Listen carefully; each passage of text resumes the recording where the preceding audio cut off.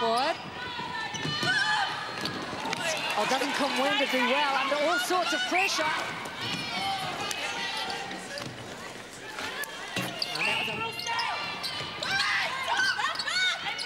Oh, great feed. Yeah, Belinda Fenwick has got to sink those shots. Yeah, that's her fourth. 0 from 4 as the Tactix.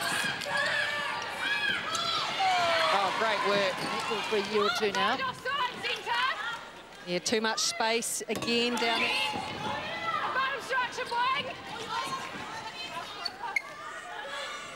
Oh, Jawaki. Oh, terrific slap from Thea. Oh, the big bounce. Oh. Well, how's that for control? Oh, fantastic little pass from Fenwick. Good defensive work on the outside of the circle from the Swifts. And great patience shown from the Tactix. Oh, well done, Kumwenda.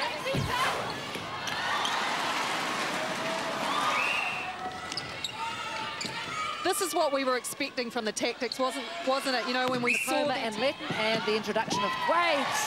Oh, talk about the fun, I think, because one-on-one she's a bit hard to stop. So it's the responsibility, just like that. So it's a responsibility of 2 goals in it. Swift in front.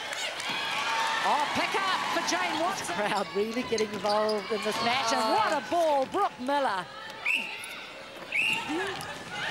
Oh, terrific. April Letton does well. That's a beautiful ball. Oh, how did she get that? That was a Kumwenda sandwich. Yeah. Oh, she looks to be in a Shoulder bit hold. of pain. Oh, beautiful split again. Oh, how skillful. Between Brackley and Thwaites is constant. This is absolutely knuckled down as the whistle goes for full time. And it is a good win for the New South Wales Swifts because they were under pressure. Yeah, it took it to the last quarter to really get our movement in the circle and things like that. The defence did a really good job pressuring the Tactix, so it got it easier for us down the attack line. But unfortunately, there's not a W on the scoreboard, so that's really disappointing. And we know we stuck with them, and we were so close up into that last quarter. So, yeah, pretty disappointing with that last bit.